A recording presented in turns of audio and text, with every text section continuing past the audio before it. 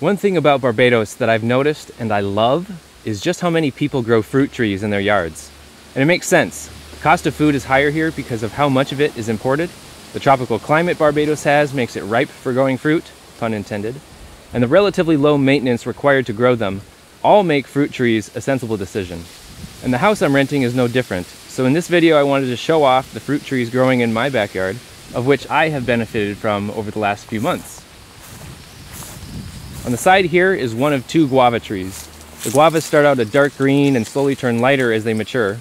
Unfortunately, the green monkeys living in the area don't let them stay on the tree that long. I've only been able to pick a few that were close to being ripe. Next up, bananas. For several months, I didn't notice any growth in these trees, so I assumed they were past the point of producing fruit.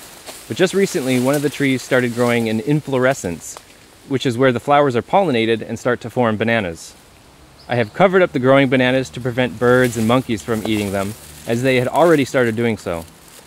Right now, the bananas are about 3 inches long, and my landlord says they should be ripe in about 2 more months.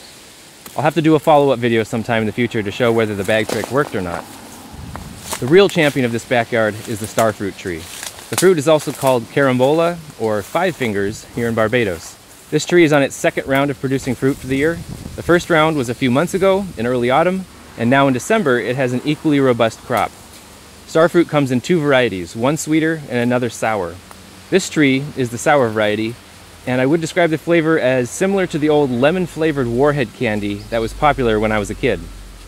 They're not as intensely sour as the candy is, but they do have a strong tartness and an intense flavor. Upon the recommendation from my landlord, I made a juice out of them, and that is where the real value lies to me. The juice was delicious, and not as intensely tart as the fruit is by itself.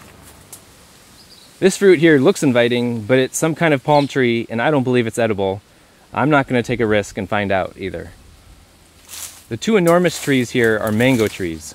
These 2 are much older and don't produce much fruit, and what they do produce is mostly gobbled up by the monkeys before the mangoes fully ripen. I managed to swipe a few mangoes off the tree by using this simple fruit picker. There's something extra delicious about eating fruit that has never been farther than 50 feet from your home. Lastly are 2 Jamaican ackee trees. Again, I had to use the fruit picker to grab the ripe ones that I could reach. Jamaican ackee trees are not widely found in Barbados, nor are starfruit. One important thing to note, the fruit are toxic if eaten before they are ripe. The fruit will split open when it is fully ripe and safe to eat, but you have to pick them soon afterwards as they tend to grow fungus when exposed to the outdoor elements. Inspired by all these trees, I bought a small papaya tree from the grocery store a couple months ago. Yes, you can sometimes find them for sale here. I planted it and started to water it, but after only a few weeks of growing, the monkeys ripped the tree off from its base, destroying it. It seems the monkeys either are attracted by the scent a young tree gives off and tear it up in search for food, or they hate the scent so much that they seek to destroy it. Either way, the monkeys won this round. The papaya tree only cost $4.50 US, so I will gladly buy another should the opportunity arise. Next time I'll be sure to put fencing around it. That's all for this video. Thank you all for joining me, and I'll see you in the next video.